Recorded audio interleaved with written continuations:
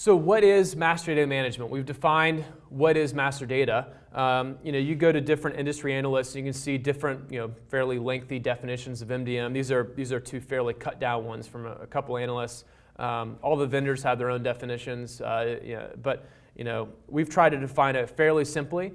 Master data management is the combination of people, process, and technology for centralizing and maintaining your master data.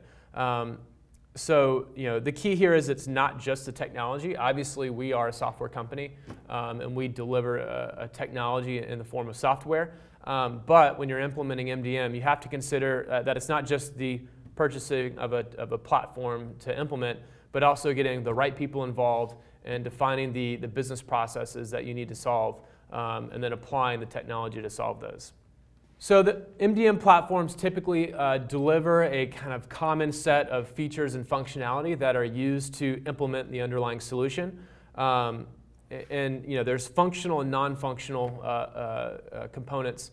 A lot of people zero in on the functional components. So you've got to have a data model. You've got to be able to integrate your data, implement data quality and matching, provide sort of the top front end, if you will, for data stewards to interact with. And those are all important things. But just as important is the non-functional aspects of MDM. So, based on your data volumes, how you're using the system, is it going to have appropriate performance?